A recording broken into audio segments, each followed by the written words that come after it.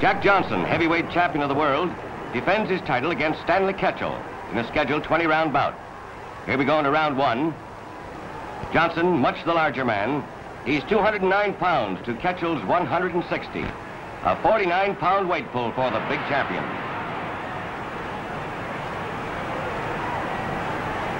Jack Johnson won the heavyweight title in Australia 10 months before this fight, when he knocked out Tommy Burns. Since then, Johnson has defeated all heavyweight contenders.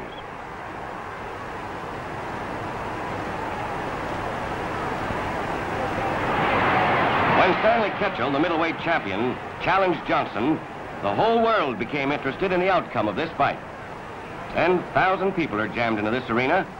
Many thousands more milling around outside, unable to get in. Some of these people traveled thousands of miles to get here.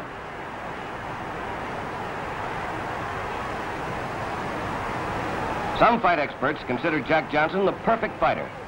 He's a master boxer with an almost perfect defense, and he can hit like a ton of bricks.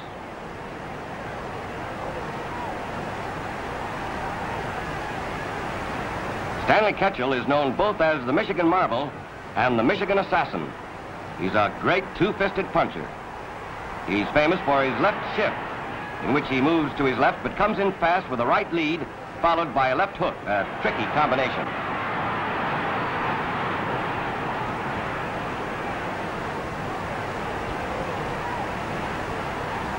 Johnson has a terrific reach advantage as well as height and weight. Ketchel having trouble trying to get in close enough to land a punch.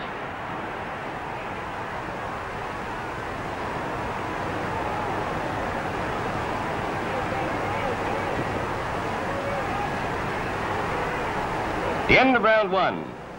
It's pretty hot under this California sun, and the seconds get to work right away. Back in just a moment. Now here we go into round two of this 20-round title bout between heavyweight champion Jack Johnson and Stanley Ketchel at Colma, California, October 16th, 1909. Johnson, the bigger man.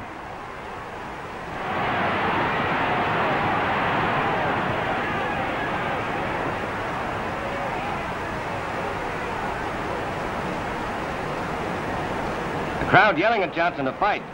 Cut out the holding. Jim Jeffries, the retired former heavyweight champion, has promised to return to the ring and regain the title from Johnson if Ketchel doesn't win today.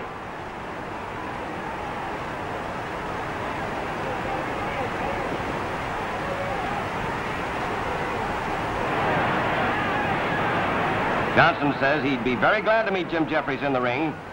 He claims that Jeffries never would give him a shot at the title, that Jim always was afraid of him.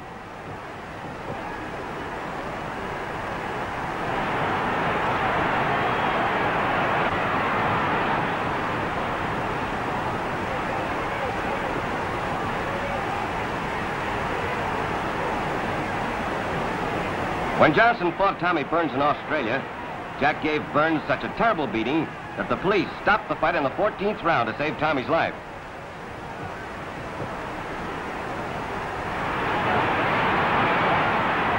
Ketchel is down. That was a terrific right to the jaw. Takes a count of 5. He looks all right. He's still got a lot of fight left in him.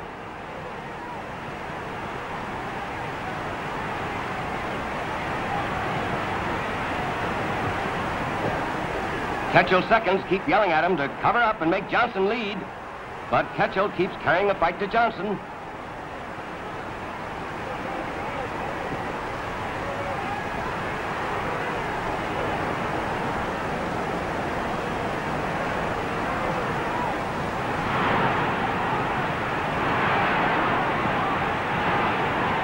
Ketchel had figured he could beat Johnson by getting in close and hitting to the body, but it hasn't worked so far.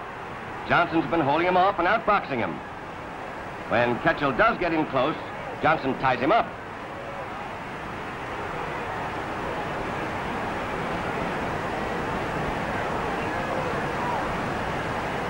The end of round two. In the next 5 rounds, Ketchel keeps carrying the fight to Johnson. The champion seems overly cautious. Now here we are in round 8 of this 20-rounder between Jack Johnson, heavyweight champion of the world, and Stanley Ketchel here at Colma, California.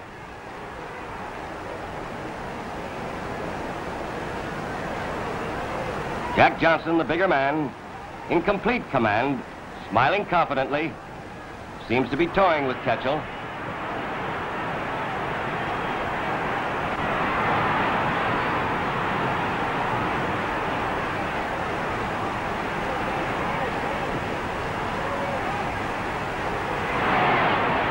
Johnson's very fast for a big man. He's much faster than he looks. His flat-footed shuffle gives a false impression that he's slow.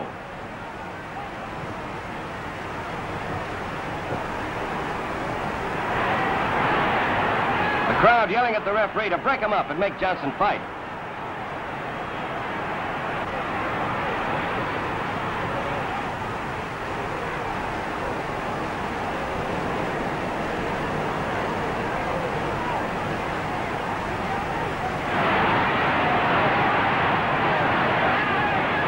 Stanley Ketchel's recognized as one of the truly great fighters, regardless of weight.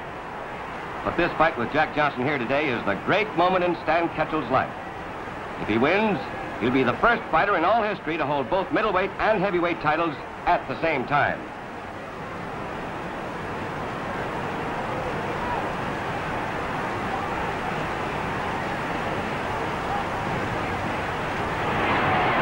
A half punch, half push sends Ketchel flying across the ring. Shows the great difference in weight and power between these two men. Looks like the old story of a good little man against a good big man. The end of round 8. In the 9th round, Johnson keeps slashing Ketchel's face with a stinging left jab. Now here we go into round 10.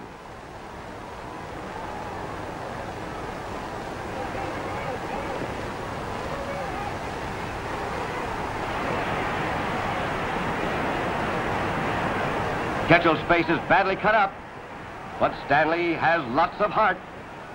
No one ever denied that Stanley Ketchel is one of the most courageous men ever to step into the ring.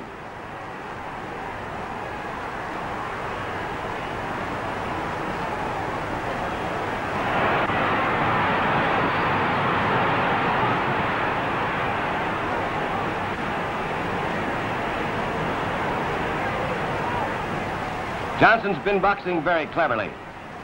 He's been letting Ketchel set the pace and wear himself down. So far, Johnson has just been peppering away with his jab and counterpunching. He's using as little energy as possible.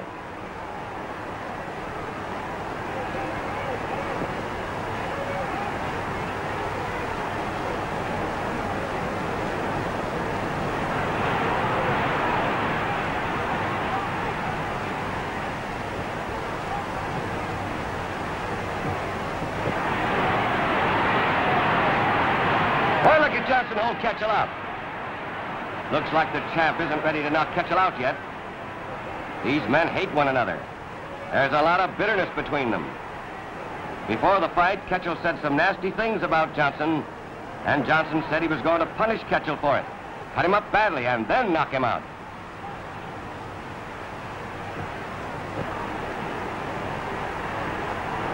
Ketchel trying desperately to get in close, to hit the champion into the body.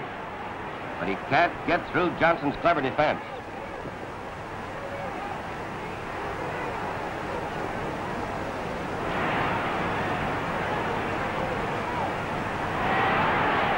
The left side of Ketchel's face is badly mauled and bruised.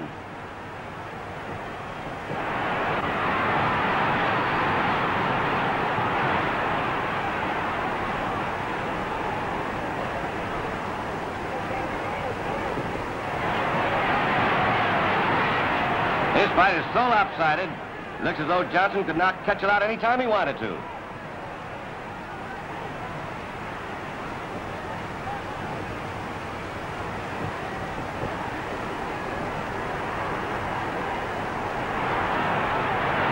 That Johnson's like a panther.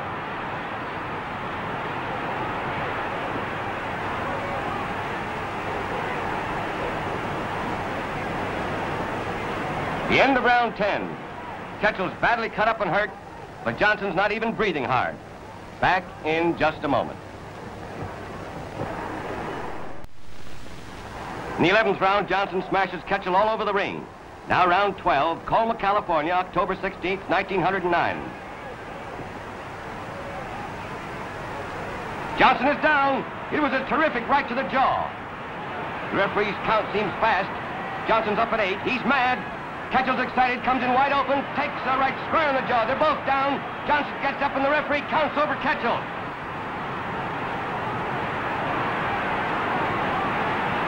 The great Stanley Ketchel, the Michigan assassin, is out cold.